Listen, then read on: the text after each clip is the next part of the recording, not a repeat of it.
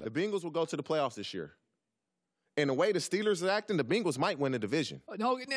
Just remember I told you this. Retract that. I just don't want you to have to regret saying anything. No, I'm just not, spin that one back. If that happens, I just made a bad assumption.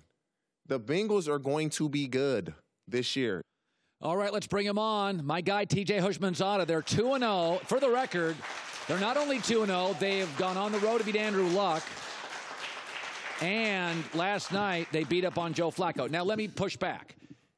You were in this league a long time. Flacco's got 2 rookie tight ends, short week, and 3 new receivers. If you look at the box score, Baltimore was fine. Where they weren't fine is routes, timing, Flacco, balls thrown behind guys. Some of this, to me, is Flacco's got 5 new targets on a short week, week 2. I think Baltimore in 4, 6, 7 weeks is a really good football team. You know what I always tell people? What? Excuses only satisfy those who make them. That stings. But I will give you its rookie quarterbacks and young receivers. But you have the entire offseason. You have training camp. They're on the same page.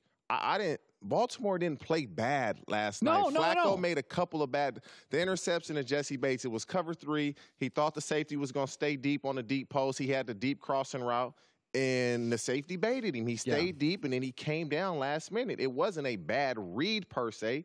I thought Jesse Bates, the rookie safety, I thought he made a really good play. He baited Flacco into the throw.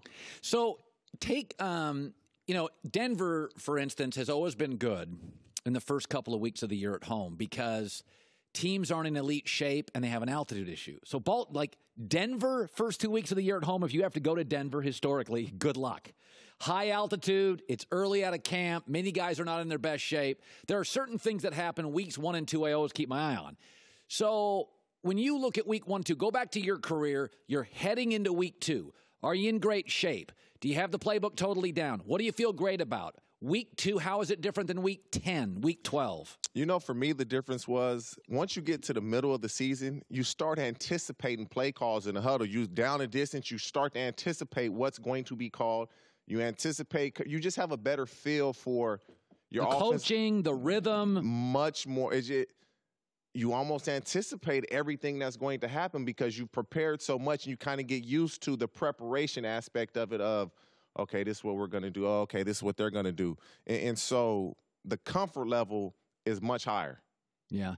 Let me ask you this. It's hard enough to get a rhythm in the NFL on offense. An offense is about choreography and a rhythm. Defensive guys just blow stuff up. I'm a defensive guy. I'm trying to blow stuff up. But offensive guys, you guys have to memorize playbooks. You guys have bigger playbooks than defense. You guys have to get into a rhythm. I watched Joe Flacco play, and 6 times last night in the middle of a drive, let's throw Lamar Jackson in there. And I'm thinking, come on now. You're just trying to validate your pick. And I got nothing against Lamar, but if you're going to use him, by the way, 2-point conversions after the touchdown, 11 on 11, use him. To insert him in the middle of drives, if you were a quarterback, would you like that? I'm sure it pissed Flacco off. I know Joe. I used to sit up at the facility with Joe, and we'd play cornhole all damn night. Yeah. And I'm sure it really irritated him, but this is what I didn't think it was effective. It wasn't effective. It was 2nd and 20, and I believe they got a 15-yard run on one of the plays where Lamar Jackson was in. But outside of that one play, it was not effective. I'm almost certain Joe does not like it. But Flacco has brought this on himself by not playing well in years past. So it's almost like, why cry about it now? If I had been playing well, they wouldn't have drafted Lamar Jackson. Yeah, because they had other needs. They could have used a tight end. They could have used a receiver. They have 2 rookie tight ends. So, to me, it feels like they're validating. Remember when the Jets acquired Tebow? And they were always trying to figure out how to use Tebow. And you're like, you already have a young quarterback who's struggling to get into rhythm, Mark Sanchez. Don't pull Sanchez out in the middle of a drive to put in Tebow. Yeah, I know. You can just, watching the game, right. Just look at Joe Flacco's stance as a receiver. It tells you all you need to know. He's pissed. He does not he just stands there why are we doing this? Why are we doing this? You just look at his stance. He does not like it at all. So I was saying this about Kirk Cousins. There were 2 games. I think Kirk Cousins is a real solid quarterback. Solid. Not special, but solid. Agree. You're not going to roll around like Russell Wilson. You're not going to have the arm of Carson Wentz, but you win games with him. But there were 2 games in Washington that the front office watched, and they bailed on him. Home playoff game against Green Bay. Couldn't get it in the end zone. Field goal, field goal, field goal. 1 for 4 in the red zone. Aaron Rodgers looked great. He looked average. Then they had a Week 17 game, the boat year with the New York Giants, where the Giants were already in. Redskins had everything to play for, and they laid a complete egg, and he wasn't any good. And I believe those two performances, the front office in Washington said, TJ, he's just not the guy. He's a guy, not the guy. So when they paid him all that money in Minnesota and got rid of Teddy Bridgewater, who can play, and Case Keenum, who won 13 games, they got him for this weekend. Aaron Rodgers hasn't practiced. Devontae Adams hasn't practiced. Minnesota clearly has the better defense. Didn't they pay him for this game? Minnesota should win this game this weekend. They number one, like Zimmer is very underrated as a coach, number one. You had him, didn't you? In Cincinnati a year, and he immediately our defense jumped and was drastically better. Defensively, this is the best team he's ever played on, Kirk Cousins, defensively. You got Diggs as a receiver. You got Rudolph as a tight end. You got Thielen as a receiver. And you got Dalvin Cook as a – so his offensive skilled players are also really good. You may never in your – you know what it reminds me of? Remember Andy Dalton broke into this league, and he had – A.J. Green, Sanu, Marvin Jones. Good backs, and then he had a good tight end from Oklahoma. Jermaine Gresham. Then they got Eifert. Andy Dalton walked into this offense with all these guys. You're like, yeah, you may never have an offense like that again. Kirk Cousins may never have an offense this loaded. It's not even all. His defense is so sound. Like, they're good at every level. They're good at the D-line. They're good at the linebacker spot. Best safety in the game, maybe. And so, I mean, they got, 3 first-round corners in Rhodes, Trey Waynes. I forget the other guy's name. Defensively, Minnesota, I honestly, whether Aaron Rodgers, they're winning the game. Whether Aaron Rodgers plays or not, I see Minnesota winning the game. They're that good defensively. But if Kirk Cousins can't beat Aaron this week that he didn't practice and his number one receiver didn't practice. I don't think it matters that he didn't practice. I think it matters more so that he's hurt. If you can't win now, you're never going to win. Okay, TJ Houshmandzadeh is joining us. So it's funny. The Jags play the Patriots, and I've always had this you'll know this well. Is that I've always had this feeling like emotional teams, Seahawks, Steelers, play better at home. Like here's some teams I think are unemotional. New England, home and away, same team. Rams with Sean McVay. Last year, they were actually better on the road. But when you get young teams and emotional teams, like you watch them at home and away, they're a different team at home. Jacksonville is young and they're cocky and they yap, yap, yap, yap, yap. And I think this is their Super Bowl. I think they have circled the wagons all off season. Week 1 didn't matter. It's New England's coming to our place. Brady's coming to our place. I think Jacksonville could lay it on them. This game, I'm looking forward to this. When you've played in Jacksonville, you haven't been a good team. And so last year was a surprise to many.